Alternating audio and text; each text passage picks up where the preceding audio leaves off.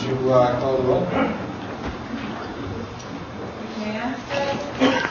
Nakachuk. Present. Johnson. Present. Trompetta. Calvino. Perkins. Conti. Here. Denise. Here. Esposito. Present. Toddy. Present. Cabo. Present. Tello. Here. Diggs. Here. Heschel. Present. Arcanti. Present. Curran. Here. Knapp. Here. Levy. Present. Riley. Here. Seabury. Here. Stanley. At 18 present, 3 absent. 4 absent. 17, there being 17 present and 4 absent. Let the record reflect that Mr. Calendrino is another back injury. Sounds like snow, so we have to be careful doing that. Mr. Trompetta is out of town. I believe Mr. Perkins is probably teaching tonight. He's out. And this is Stanley for the family function. So there being 17 present, 4 absent, I ask the president to do the return of service. Thank you, Your Honor. At this time, I'd like to make a motion that we accept the return to service. Motion been made and Second. seconded by Mrs. Teichels. Any discussion about the return of service? I just have to say that Mr. Estefan graciously donated the small fee we pay for delivering these to our social services department. So thank you, Mr. Estefan, for doing that in this holiday time. We appreciate that. Seeing no discussion with that, I'll try your minds. All in favor of accepting the call for the special meeting, please signify by saying aye. Aye. All opposed, signify by saying nay. Ayes have it, the motion carries unanimously. The first 30 minutes of each council meeting are reserved for public speaking. At this time, I'd ask any members of the public who wish to address the council, please do so about an item that is specifically on the agenda tonight. And you must be a resident and/or taxpayer of the city of Danbury. Is there any member of the public who wishes to address the council? Mrs. Swallow.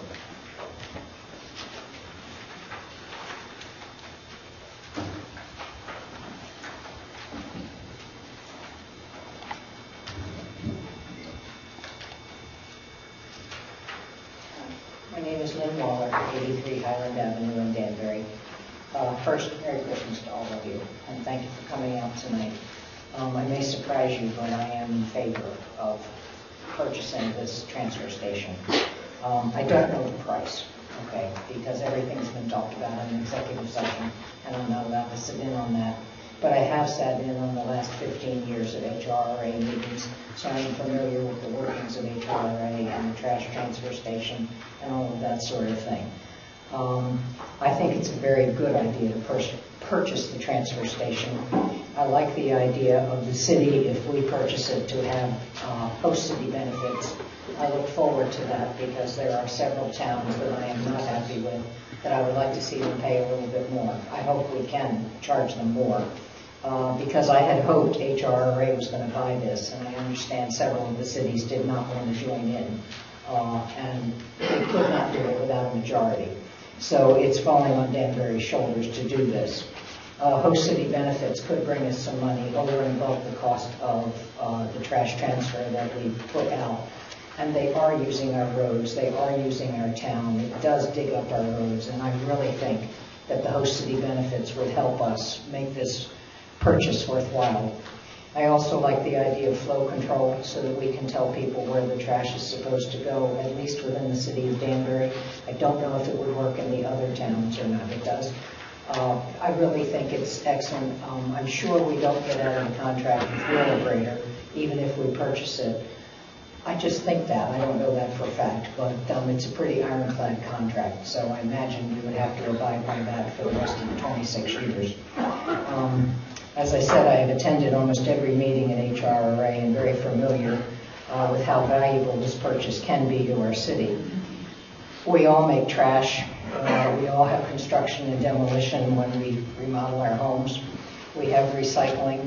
And I believe this purchase, or through it, might be costly today, but will turn out to be one of the wisest decisions you all will make. Please don't let the city fall prey to organized crime again. If the other towns in HRRA are too blind to see what we must, then we must move forward and at least try to make this purchase. I thank you for all your efforts on it. I thank all the attorneys. I know we're in good hands with the attorneys. But anyway. Yeah, you had enough of them. There are indeed, but I'm really pleased to see us moving forward with this. Since I moved to Danbury from New Jersey, where we have municipal collection, where we don't have to worry about paying a garbage hauler or anything, I have asked the mayor and Aeroquest frequently for municipal collection. I know this does not include that, but nonetheless, I still think it's wise if we control our destiny with trash, or heaven help all of us. Thank you. Thank you, Lynn. Thank you for attending 15 years worth of those meetings, because I can attest that they are, no disrespect, Cheryl, but they can be painful. Got 2 hours on a snowy morning. Go right ahead. Any other member of the public wish to address the council this evening? Folks, I don't mean to put you on the spot. You just came in. Is there anything you want to say? Because we're getting ready to... What? Yes, sir. I'm here to listen. Okay. Thank you. Okay, with that, then I'll close the public speaking portion of the meeting. At this time, there's no really announcements except Merry Christmas and all that good stuff.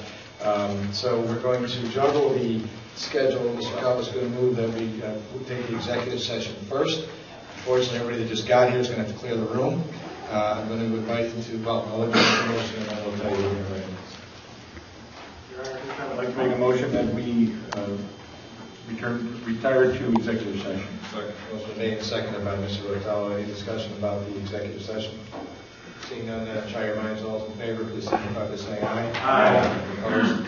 Okay, this time, just for the members of the public that are here, it's not that we are actually doing things in secret right now because this is a discussion about acquisition of real property. It's very sensitive.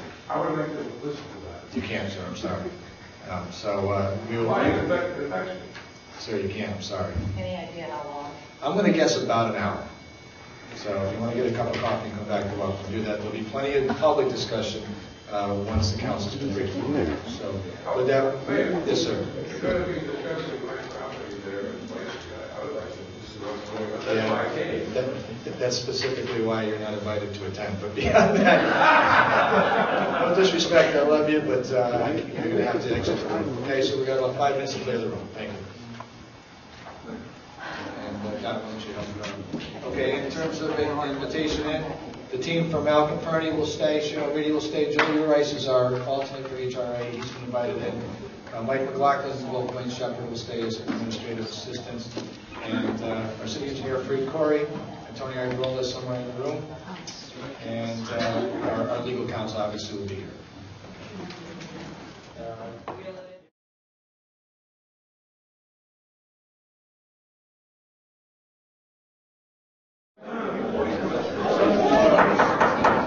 Okay, ladies and gentlemen, we would like to move back into regular session.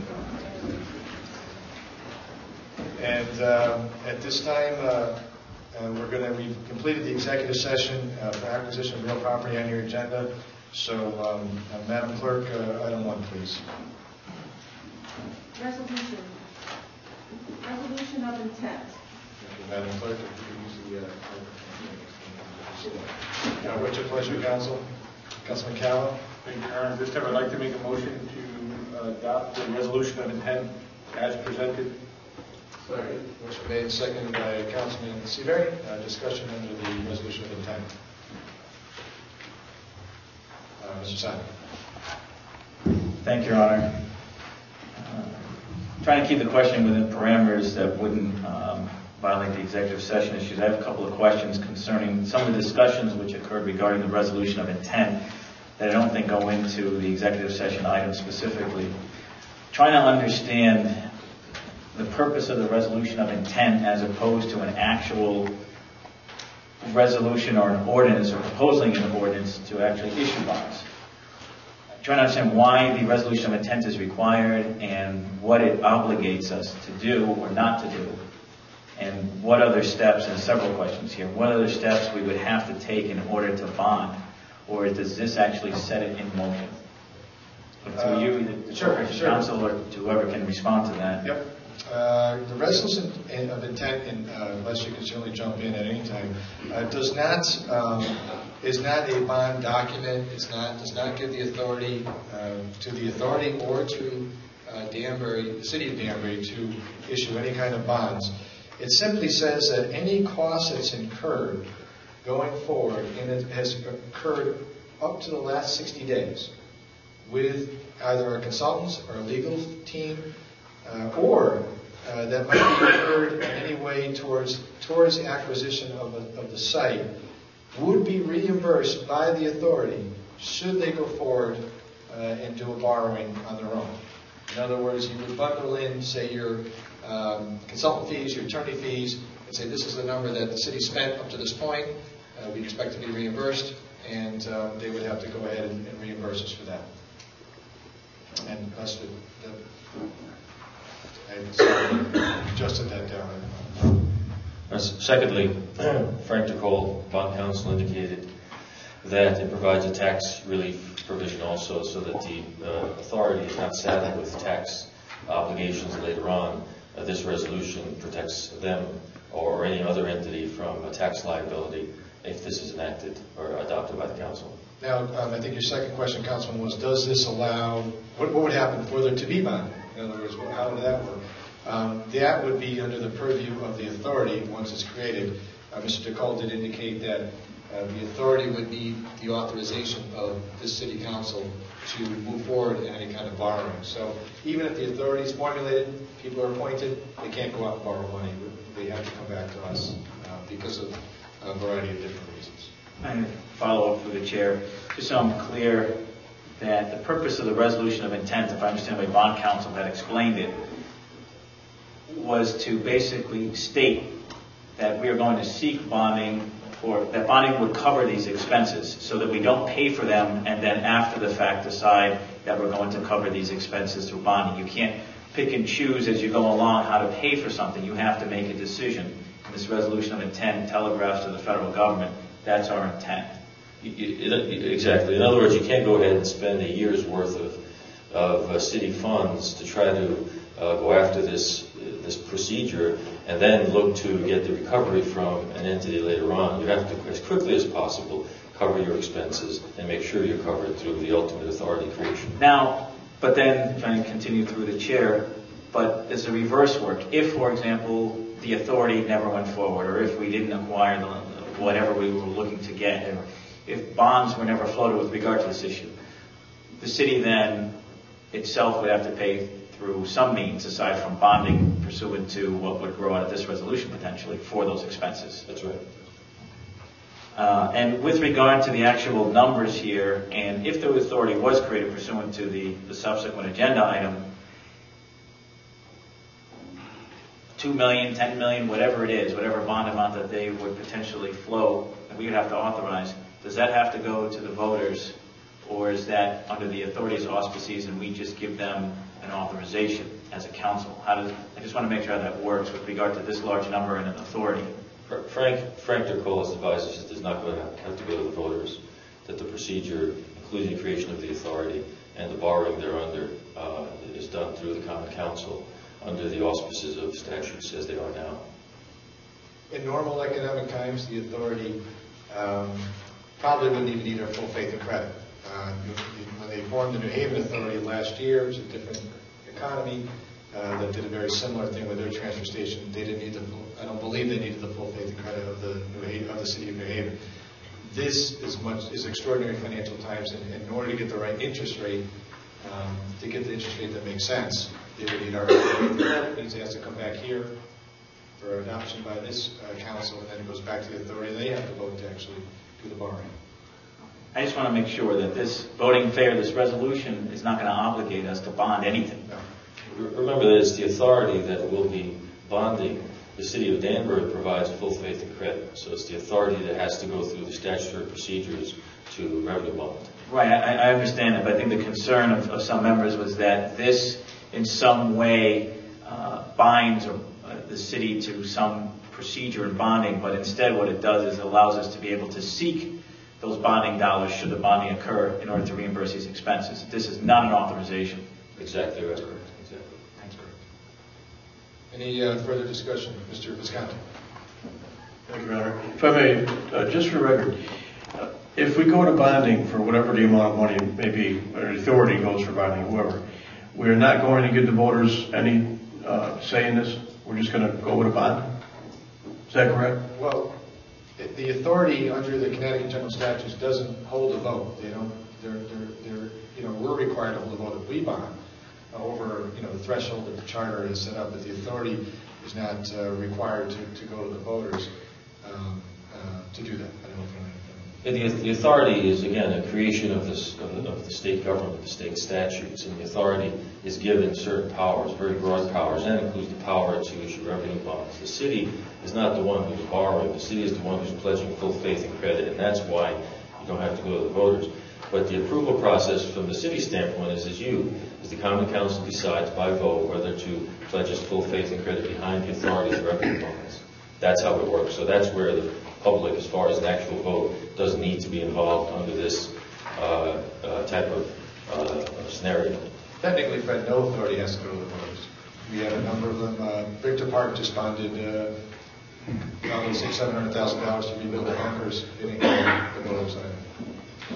Follow up, if I may. The authority could ask for any amount, or is this 10 million, or? Well, they're not going to ask for any amount without your support.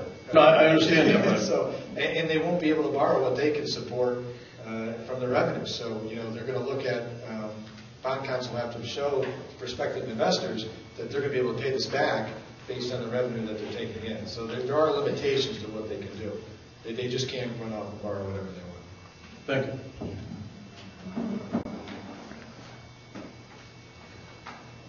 Mr. Perkins. Thank you.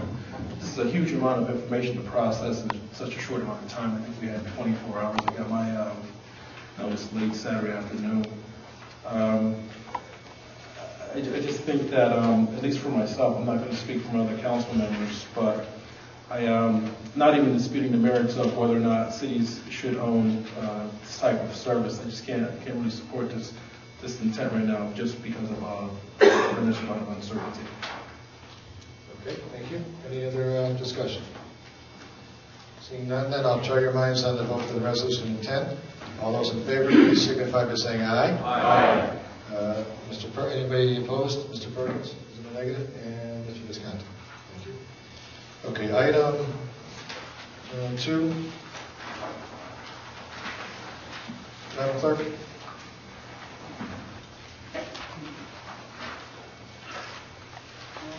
Yep. Item 2, ordinance, Danbury Solid Waste Authority. What's your pleasure, council? Mr. Cowell. Your Honor, at this time I'd like to make a motion that the ordinance relating to the creation of the Danbury Solid Waste and Recycling be referred to a public hearing and then followed by a committee of the whole. Second. It doesn't, seeing no objection, so where's any object to that? Okay. Then that's been referred. Thank you, Mr. Attell. And then finally, Madam Clerk, item 3.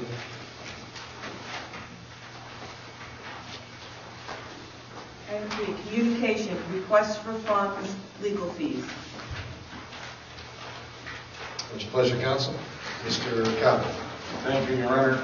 In reference to the resolution that was passed here tonight and the ordinance that will be referred to public hearing, I'd like to authorize the transfer of $75,000 from the contingency account into legal services fee with relation to both the resolution and the ordinance, proposed ordinance. Motion made and seconded by Mr. Curran. Any discussion related to the appropriation of $75,000? Mr. Sinise.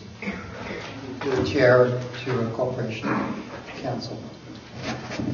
Is this $75,000 going to be the maximum amount projected to spend, or there going to be more after this? There could be more depending upon the extent of review and how serious the procedures get. At this point, this will cover many of the expenses incurred in the recent past and some of the expenses in the not too distant future. But there's no way to tell, no way to guarantee that this will be the maximum amount. Depends on the level of additional due diligence that's coming along. Thank you, Mr. Sinise. Any further discussion related to the appropriation? Seeing none, then I'll try your minds. Oh, sorry, Mr.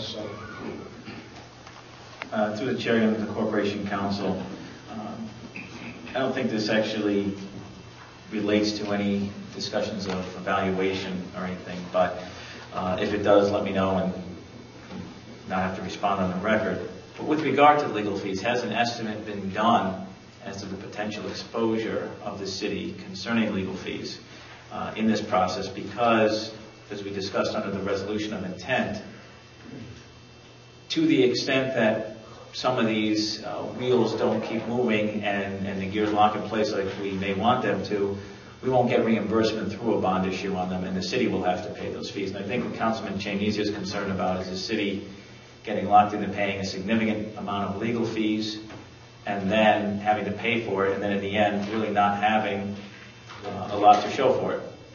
So without going into specific dollars right now, is there sort of an estimate or a plan that shows what this exposure might be? Well, the point from here to worst case is that gap is fairly wide, as you can understand. We'll certainly come back to you and keep you informed as to where we are in maybe January and give you a better idea of what an additional scenario might look like. There's no way to calculate a number like that, Tom, because there's no way to know to what depth that procedure may get us into. At this point, this is just the first stab at the estimate. And can I just add to that? This will be very complex, as Councilman Sadi's mentioned, but it's also moving very fast. We should have resolution. We'll have resolution by July, one way or another. If I may follow up, not so much a question, but a comment and a request. Because of that, and I understand it from a legal standpoint, that you can't necessarily map out all the complexities that could occur, all the contingencies that could occur. So what I would ask is, on the record, that we do receive, whether it's executive session most likely, an update in January with regard to how things are proceeding, the expenses incurred, because I think a lot of the concern here is not that the votes on these agenda items tonight are specifically requiring us to do anything, but that as we go down this road and it might accelerate, we're going to move to a position where we're going to be voting on absolutes. We're going to be voting on dollar amounts and authorizations. And before doing that, I think updates in executive session as necessary under the FOIA statute would help out. I think at our next, we're not going to put this on the January agenda. I think it's January 7th. This issue's too big for one. With all the other business that we have to conduct that night, we'll be having another special meeting at some point in the middle of January, and we'll put an executive session on there to discuss acquisition of real property. Once again, update you where we are. We may have some clarity at that point with the new administration in place also in Washington and some other issues we might be able to share with you at that point. So I think that's a point well taken, and we're certainly willing to do that. And just one more request, Bob, that be something where we'd hopefully be able to get, to the extent it's available, the information. Might require additional meetings. We don't want to come here necessarily more times than necessary, but at a time when we can then digest it and then vote maybe, not after the fact, 5 or 10 minutes or 15 minutes after the fact, but a substantive time afterwards to digest the information. I know it's moving fast. That might require additional special meetings. And as I also reserve the right to brief council leadership, which is well within the freedom of information, and share relevant, pertinent information that you can then share with your respective caucuses as well. Thank you. Mr. Levy and then Mr. Rattell. Mr. Mayor, are the consultant fees part of the legal fees as expert witnesses or information? Mr. Levy, for purposes of this particular request, we are considering that because it's all wrapped into the first advice to the council about the overall project status. So we are considering those consultant fees for this purpose tonight, this item on the agenda as part of the legal fees. Through the chair, then we'll receive estimates as to what that consultant total package will be along with.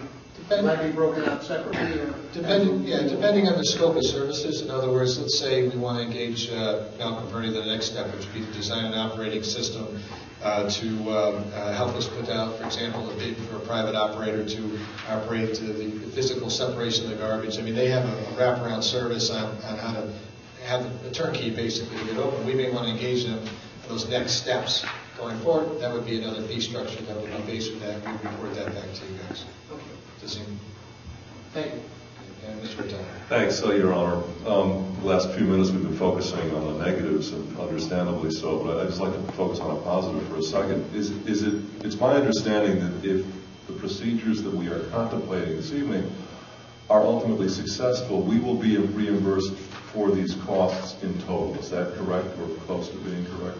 Plus interest. Yes, that's the plan. The funds that we are expending tonight, the $75,000, whatever additional funds we may have to, including ancillary costs, will be reimbursed to the taxpayers if we are successful in what we've been counting on. That's right. Thank you. Plus interest, or our interest. All right. Any other discussion related to this appropriation? Seeing none, then I'll try to remind all those in favor, please signify by saying aye. Aye. Motion passed unanimously. I do want to thank all of you for, I know I promised you to get out here at 8:30, and it's 10 o'clock, so you can yell and beat me up later. I want to wish everybody a very happy holiday season, and thank you for your contributions tonight. Everybody, your input was valuable. I also, I'm going to extend all committees. I don't know if I have to do that at a special meeting, but I'll do it anyways just to cover myself. And I appreciate again everybody coming out. I'll entertain a motion to adjourn. And our department heads, thank you very much for coming out as well. Made by Councilman Cabo, seconded by Mr. Knapp. All in favor of adjournment, signify by saying aye. Aye. We're adjourned.